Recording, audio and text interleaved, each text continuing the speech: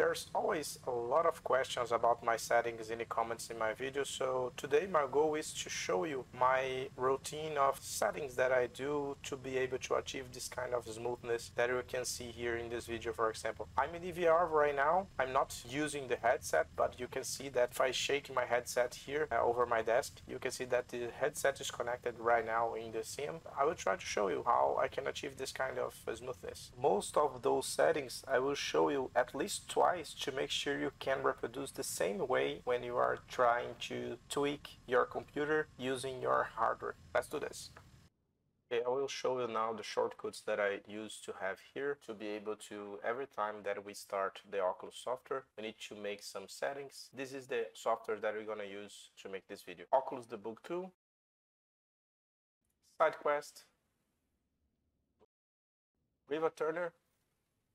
It's already open here. We'll show you what you're gonna do with this software here. Last but not least, Oculus Mirror, used to stream everything that we are seeing inside the headset. Okay, the software, it's located here on C, Program Files, Oculus, Support, and then Oculus Diagnostics. Oculus Debug Tool is here. You can create a shortcut clicking right click here and pin from start, and then it will show it here. Oculus Mirror, the same thing. The only thing that I changed here for the Oculus Mirror, I created a customized bat file. Show you what is the settings that I'm using. I just use this command start, comma, and then to open the Oculus Support, Oculus Diagnostic, Oculus Mirror exit, and then use this include Guardian, include notifications, include system graphic interface, right eye only, size 190 by 180 is full resolution. This settings is important. FLV tangle multiplier, it's 0.7 and 0.7, and I will show you later when we start to use the debug tool. This setting 0.7, 0.7 must be the same that we use here in FLV tangle multiplier, 0.7, 0.7. And you can see here in my debug tool that is 0.7 and 0.7. If you like to use 0.8, for example, no problem, but we need to change this here in your bat file to open the Oculus Mirror. If you do not use the settings, for example, every time you open Oculus Mirror, they will change the settings for one. You will now have to render full resolution from the screen. If you use glasses, for example, you will not be able to see 100% of your FLV. So that's why I use 0.7 and 0.7 here. You need to install Riva Turner. Riva Turner that I'm using is the 7.3.3. I will have the link in the description for you to download it. The SideQuest, I'm using the version 10.26. The link is in the description also. Here we're gonna use only 3 functions that we're gonna need to change every time that we find that the system is not running great or we having stutters. Sometimes we need to change things here because not all the settings that we make on Oculus will be sticky. Some settings we need to change every time that we open the flight simulator, or as soon as we close the sim and open the sim again,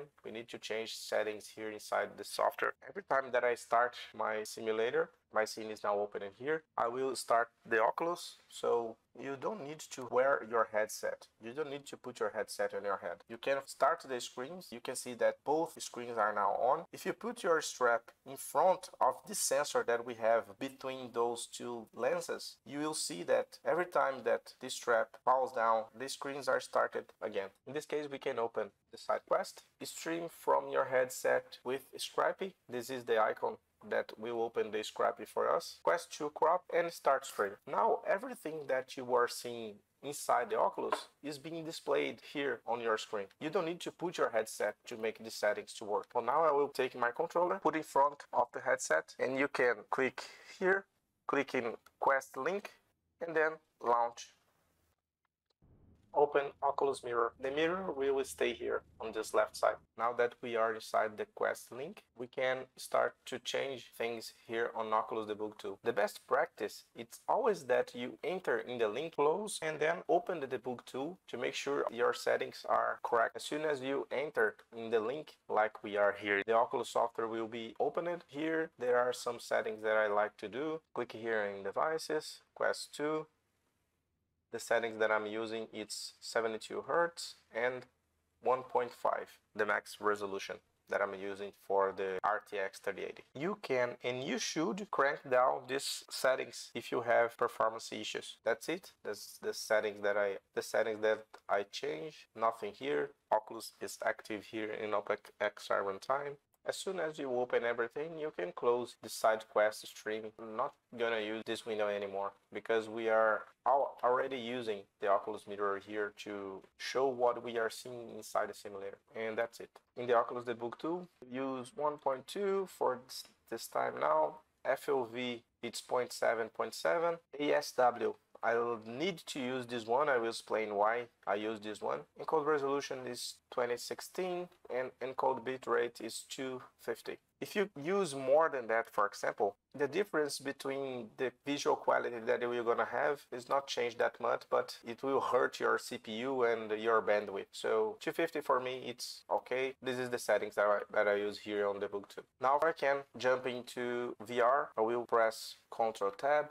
And now we are inside VR. I will make this simulator window smaller here, and this side we are using Oculus Mirror. Now that we have this side showing what we are seeing inside the headset and the right side, the flight simulator, but you can see, I will try to move my camera here, and you see that this winglet is not moving in the smooth condition that we wanted, because this frames per second, when we are using max frame rate, this is not the same as frame pace. Every time that we are thinking about smoothness, you need to have frame constancy. The constancy of your frame rate is more important than max frame rate. This 46, 45 frames per second is the maximum that my video card is being able to generate right now. Now I will use 45 ASW disable. Now you can see that is locked in 37 frames per second, but look how this is not smooth at all. You can see that this winglet in this image is jumping around when we move the camera. Now I will show you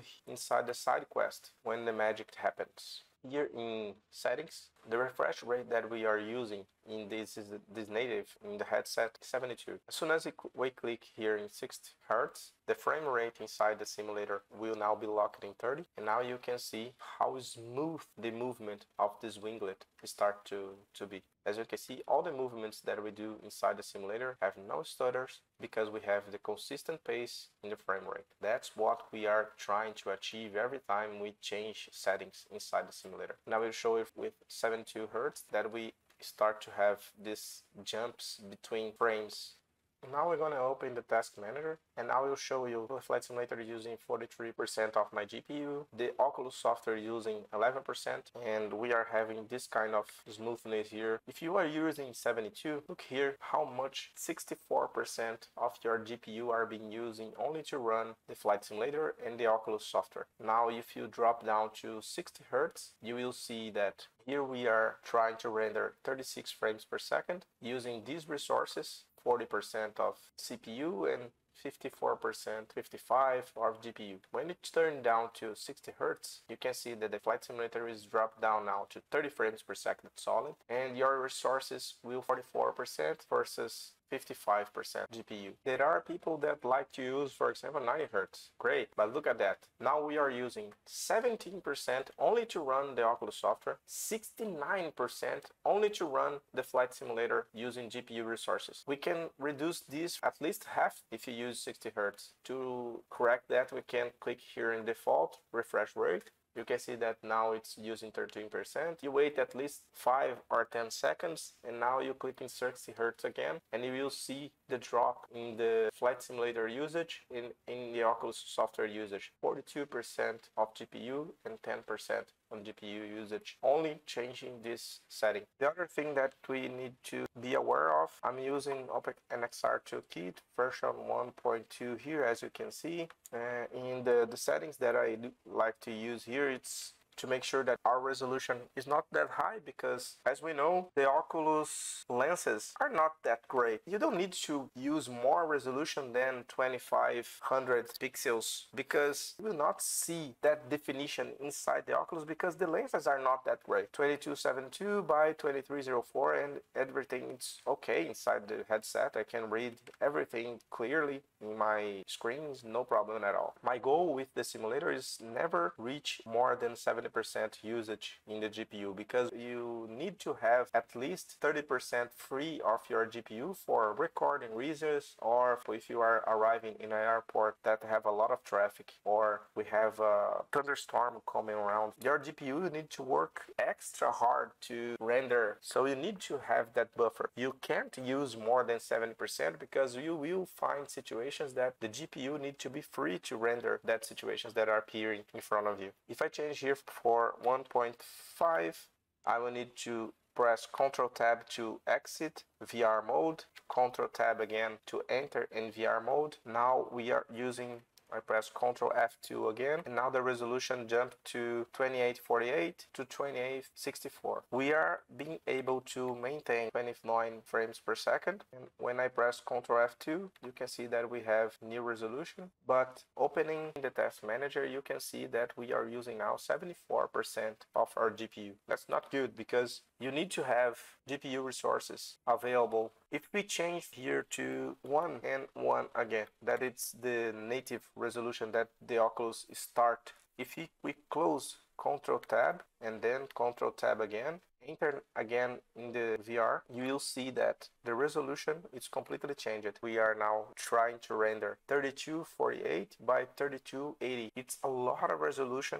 You will see if you open the task manager that we are now using 90% of our GPU to render those 30 frames per second. You can see the huge difference that the FOV rendering can do for us. 0.7, 0.7. Every time that you change things here, you need to Ctrl Tab, go out of VR, Ctrl Tab again, get inside VR again, and you will see that the resolution that is being used now it's 2272 again, 2304 again. And in the task manager, we drop down from 90% usage to 55% usage of our GPU. So we have a lot of room for things that are not expected to be rendered, like clouds or traffic and everything. So as you can see, you have a lot of things that we can change in pixel override and in vertical and horizontal FOV here to make sure that you use a lot less resources in your GPU. Another thing that I need to explain, sometimes when we get out of VR Ctrl Tab, we are seeing in the background the Oculus link that it's inside the headset. Sometimes when we press Ctrl Tab again to enter in VR mode, the settings are not the same in the task manager, for example, that now we are using a little bit more resources, 64% of our resources. We can see that we are having a little bit of stutters when moving the camera. Things that we need to make sure it's click here in default settings again, waiting for at least 5 to 10 seconds. You can see that we are using 35 frames per second inside the sim. Click in 60 Hz again. The sim now is 29 frames per second, 30 frames per second. And you can see here that we are now using again 55, 56% of GPU. And let's see if the stutters are gone. Yeah, the stutters are absolutely gone. Sometimes the link cable disconnect for some reason. If this happens to you, the system will shut down the link. Come back here to Oculus Quest, open the streaming, side Quest to crop and start streaming. Now we are seeing the image inside the headset. I will now click again using my hand in front of headset, here in settings, Quest link, and then launch. Every time you open the side quest like we are doing right now, we can close the side quest stream because the Oculus mirror it's opening here. I can see inside the Oculus mirror right here. Every time that we enter inside the link again, we need to open Oculus debug tool and we need to set everything again. 1.2, 0.7 again, 0.7, and then the best thing to do is set in disable and select the first one. Now we can click in the simulator, Control Tab, and then we are inside the sim again with the same resolution and same pace. You can press in the simulator here Ctrl F2 to make sure your resolution is corrected. In this case here we are in 22.72 by 2304. Everything is butter smooth. We are not losing any frame when we move the camera around the aircraft. You always double check if you are using less than 12% in Oculus software and the GPU usage is lower. If something loose, for example, the Oculus Oculus change, because this is something that the Oculus will try to change every time that you open and then you close the flight simulator. You just need to click here in default settings. You will see that everything we're gonna start to climb up here in GPU usage, and then clicking 60 Hz again, and everything will fall down again to 40% and 12% here on the Oculus software. This is thing that we always need to be constantly monitoring to make sure that everything's being great.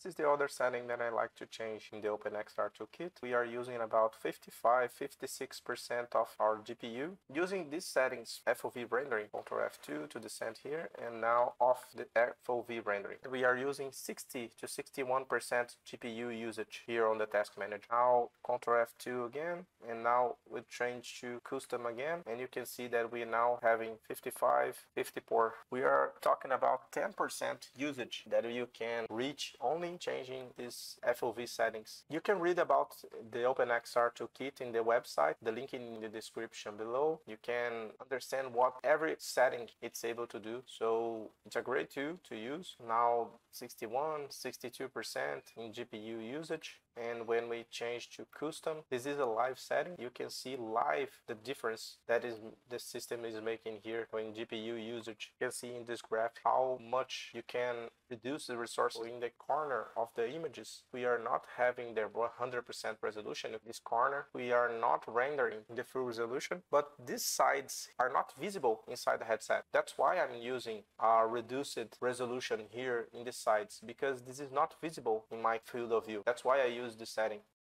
There are other things that I like to use. Usually when we are flying cruise, we are not sitting inside the cockpit looking for the instruments during 3 hours flight. Sometimes we are browsing the internet, doing other stuff, studying. One thing that I like to do is use this river tuner to lock the frames per second and inside the sim. I will show you why I'm doing this. We are now using 55% of our GPU, and it's using 72 degrees Celsius. If I lock the frame rate to 10 frames per second, obviously that the simulator will be absolutely garbage, but we are not looking for the sim right now. I'm browsing the internet, I'm studying, I'm doing other things, but you can see that the CPU usage is dropping down a lot and the GPU usage is dropping down a lot. Probably gonna reach 60 degrees Celsius here in a few minutes when the coolers start to cool down the system. So when we are not looking for the sim during cruise phase of flight, I like to do that to reduce the resources, and everything will cool down aggressively. And then when I will start to fly again, I will disable the frame rate limit, use here 0, and then everything will start to be as smooth as glass again. What is the difference between frame rate locked and frame pace? We are using 30 frames per second locked to have this kind of smoothness. As you can imagine, we have a lot of ways to have that, to lock in 30 frames per second, right? But I will show you that's not the greatest way to do that. I will disable AWS. We are now reaching 55 to 60 frames per second inside VR, but look how things are not that smooth anymore. You can see that we are having a lot of jumps in the frames. We have river tuner, correct? We can use the 30 frames per second locked here inside the sim, right? Let's see if we have a good continuous pace. This is one of great ways to try to do that, but we will have a lot of stutters when we try to move the camera. Stutter again. This is not the best way to do that. You can try use, for example, half of refresh rate of our monitor. Now 60 frames per second. If I use 1 here, this will lock the frame rate in the half of the refresh rate of my monitor. But we are not talking about monitor. We are talking about the screen inside the headset, right? You can see using this technique, stutter. So the best practice is to lock the frame rate using ASW disable. That will synchronize what is the hertz inside your headset and what will be reproduced inside the headset. So that's why you need to use this technique to lock your frame rate. Now we have 30 frames per second, and you can see that we have this smooth.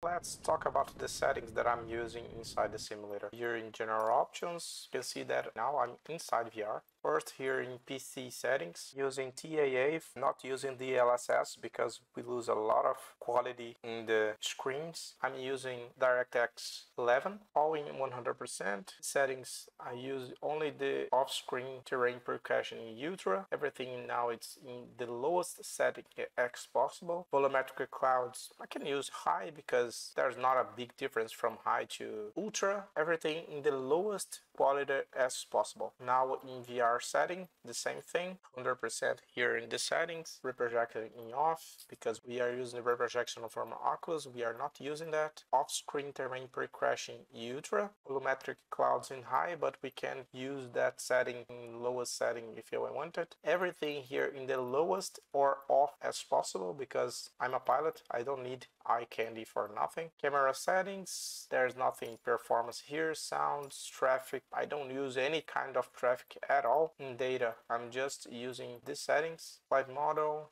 miscellaneous, nothing here. Developed mode just to make this tutorial. VR settings, this is my shortcuts that I use in my keyboard. And experimental settings, I'm not using anything. And for NVIDIA settings, the only thing that I change here is the power management mode to maximum performance here in global settings. You can see that in program settings, I don't even have the Microsoft Flight Simulator here inside the settings because I don't change anything there in this flight simulator. Now that my flight simulator is open, and I will show my routine every time I need to start the sim, what I need to do. The flight simulator is already open. Start, open the side quest, start the screen here on my headset, click here in the power button. Now the screen will light there inside. With the Oculus side quest, I can use quest to crop start stream. Now that I'm seeing inside the headset, I can move my controller in front of the headset, clicking quick settings, quest link, and then launch.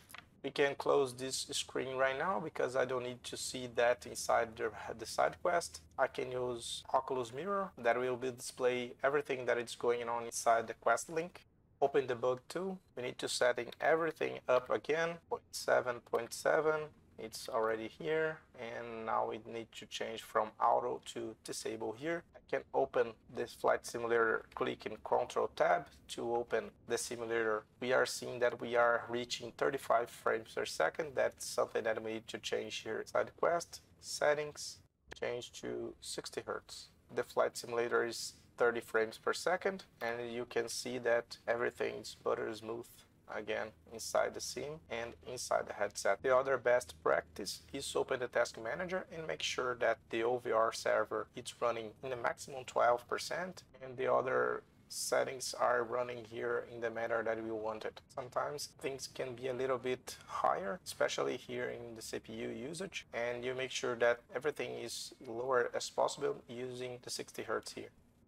And that's it. I know that looks like there is a lot of things that you need to do to make sure that you have simulator running in a good quality and in a good frame rate. But to be fair, when you get used to do that, everything turns to be a little bit easier and everything starts to clicking when you are doing that every day. And so I did everything that I need to do to make my settings to work here in the sim. I showed you everything that I need to do every time to start the sim. I showed you everything at least twice to make sure you can reproduce that in the same manner that I'm doing every day here to get my sim running in VR in these settings with this smoothness that you are seeing right now in the screen. So I hope everything helps. The links of the software that I'm using in this tutorial are all available in the description below, and I really hope you have learned something. That's it for today. See you in the next video. Bye.